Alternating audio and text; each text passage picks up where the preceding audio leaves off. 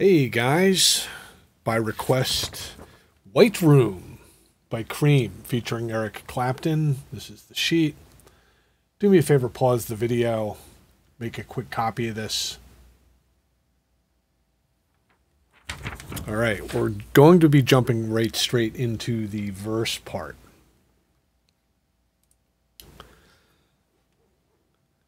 I'm going to listen to it first. This is the D5, C9, G, and then B flat C. A lot of 5 chords in this.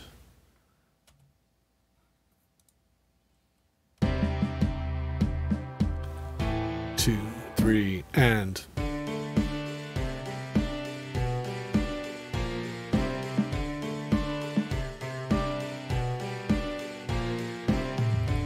Okay, let's break that down. First off, you got the D5 chord. What D5 means is if I was looking at, say, a standard D major chord or D minor, doesn't matter. I'm playing the root, the third, and the fifth of the chord. What a D5 is it just doesn't have the F sharp in the middle. It's just the D and the 5. A lot of times the way a guitar player will voice this chord is the D5, and in addition, they'll add the octave on top. So as a keyboard player, when we're covering this from a guitar, I tend to play the D with my left hand. And my right hand will cover the high 2 notes, the A and the D. And this gets played as an arpeggio between my left hand hitting the D and my right hand then following with A and D. So it's technically not a chord, and this is one of the weird things, because guitar players, they refer to a 5 chord as a power chord, a D power chord, they would call it. Technically, it is an interval. It is not a chord. It does require 3 notes minimum to make a chord. But we're going to, being that I play some guitar, you're going to sometimes hear me call it a D5 chord, which is not quite correct. You can kind of get away with it. So between left hand and right hand, D5. And going upwards is an arpeggio. All right, your next chord is going to be C9. Now, if I was playing the chord normally, if I had, say, a C major chord, and again, I'm playing the first, third, and fifth degree of the chord, my octave would be here on this C here. Octave is the 8th. By definition, octave means 8th. So my 9th would be 1 higher than this 8th. It would be here on a D. So that's a C add 9. But again, it's being played by a guitar player, so this 3rd degree of the C chord, sometimes they just leave that out. So it ends up being this. It's a C5 interval with a 9 on top of it. Now, that's not much different than what we played when we played the D5. It still had the D on top. The D5 was the D, the A, and the D on top. We're going to leave the D there, and we're just going to move the D5 down to a C5. C, G, with a D on top. So the first 2 chords are going to go. All right. We're going to try that together. 1, 2, 3, and... one more time. 1, 2, 3, 4. Okay, the next chord you're going to run up on is the G chord.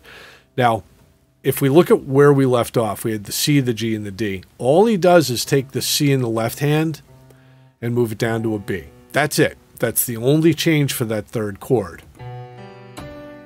Now, the reason that that is called a G on your paper, this B, if I moved it up an octave to in between the notes that I'm currently playing on the keyboard here, the G and the D were already in place, and this B would make a G chord. Instead of playing it in the middle of the 5, though, I'm playing it down low. So it's a little bit bigger than what we typically see on a piano, but it has all the ingredients of a G chord. There's your G, there's your B, and there's your D. Just the B's not up here, it's down here. So where is that in relationship to the chord we just played? Well, we were just playing a C5 with a D on top, And that stays there. The C moves down to a B, and this becomes a G chord like you see on your paper. All right, so now you have all three chords. You have the D5, C9, G. All right, the next thing that's going to happen is, well, let's take that in time. We're going to do those chords. Ready? 1, 2, 3, 4.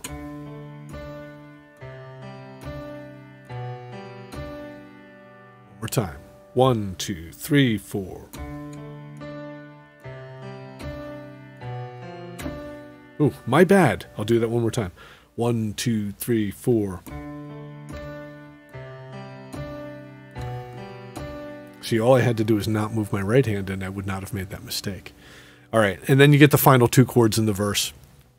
These are B flat and C. And again, it's being done by a guitar player, so they're five chords. The B flat is going to be hit all at the same time with both hands. Your left hand is going to be covering the B flat down here. Right hand is going to cover the F and the B flat up top. All hit at the same time. We typically play B flat with a D on top. It's very commonly played as a B flat third inversion, and that's what you're used to, left hand on B flat. But he doesn't include that. It's just the root and the fifth. B flat's fifth is F, and its octave. And then followed by the C5. Again, all hit at the same time. Left hand's covering the C, right hand's covering the G and the C up top. So those two chords together, B flat 5, C5. All right, so if I put this all together now, I have D5, C9, G, then hit B flat and hit C, and then it repeats.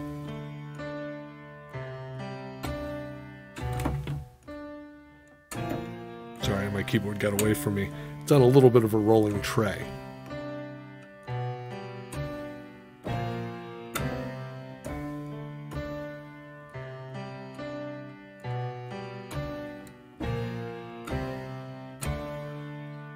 Okay, this is what you're dealing with a beat. I will count you in.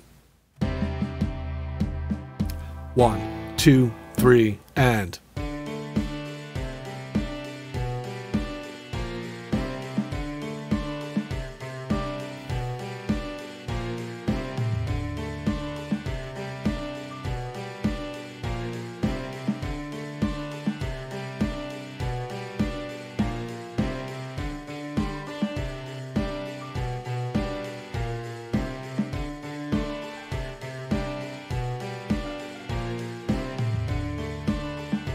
Okay, you can see he gets a little bit jaunty with the rhythm there. Rather than just doing a straight arpeggio of the D, the A, and the D, what you heard him do there was double hit the bass note D and then just hit the top all at once.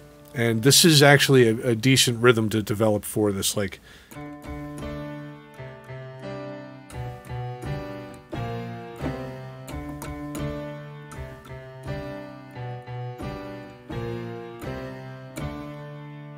and I believe he does that after 4 passes. He kind of makes it a little bit more rhythmic. And he would do that not by changing his hand position on the guitar, but just by changing how he's picking, either picking string, string, string, or by double hitting a string and then kind of raking the pick across a couple strings at the same time to give us the 2 notes at one time.